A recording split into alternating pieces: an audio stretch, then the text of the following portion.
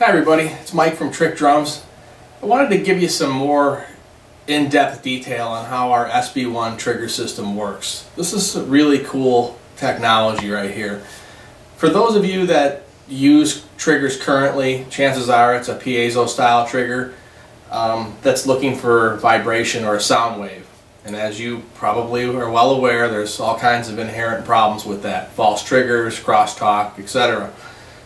This technology eliminates those issues because we're not looking for a sound wave. We are strictly monitoring motion and velocity.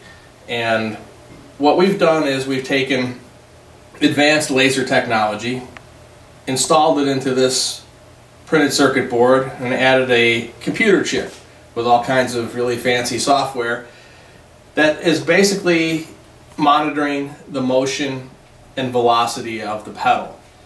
The trigger system mounts squarely to the pedal. It stays on the pedal, so you don't have to take it on or off and recalibrate it and set it up or any of that kind of stuff. Once you install it the first time, that's it. You're good to go. But what we're doing now is the computer, once the pedal starts moving, is it's saying, okay, I sense that there's motion, and it's interpreting the velocity.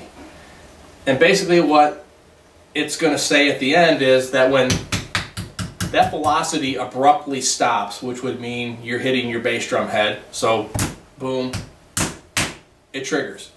It's basically the world's fanciest switch, but it doesn't come with all the other issues that you have with a piezo style trigger. It's mounted to the pedal, rock solid. It's pretty much bulletproof technology, and it just works. It's accurate to 1.5 milliseconds, and it solves a lot of problems. We've updated the SB1 in 2017 to make it a little bit more user-friendly, I guess, in that now it uses basically off-the-shelf component parts aside from the proprietary nature of the triggering system, but it uses just straight-up quarter-inch cable and a wall wart power supply. It's important to know that this power supply is universal for voltages around the world. The only thing that you might need would be an adapter so that you can plug this into whatever power supply you may be using, whether it's a just into the wall or a power strip, whatever. That would be the only thing. But voltage-wise, this will be compatible around the world. And this is just a straight-up instrument cable with you'll need a right-angle quarter to quarter. This would go into your drum brain. Both of these are available just about any place. This quarter-inch cable you can get at any music store on the planet.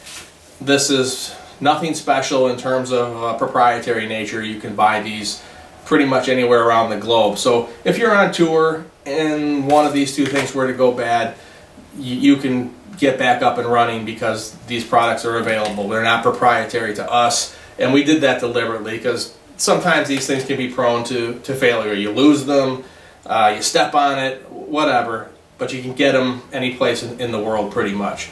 Again, if you zoom in, you're going to see this blue LED light.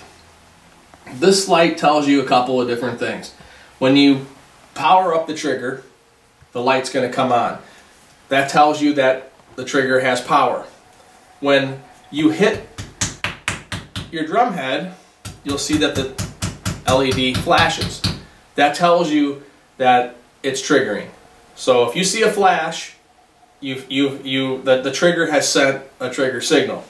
If for some reason you're not getting that signal, it's something to do with something downstream of the trigger. So it could be the cable's not good, something in the drum brain. But if that flash occurs, you know that a signal has been sent. So it lets you do a little bit of onboard diagnostics as well. This is really great tech, kind of futuristic, but like I said, it solves a lot of problems. The SB1s are available for all models of Pro 1V as well as Dominator. The new 2017 version is out in stores now and shipping every day. The one thing that you should notice when you look at this housing is that this is the only current version. For the foreseeable future, while our retail partners start to transition their images, sometimes it doesn't just happen overnight, you may still see the old model, but know that this is the newest version and the only one that we currently make. We've transitioned away from the old model.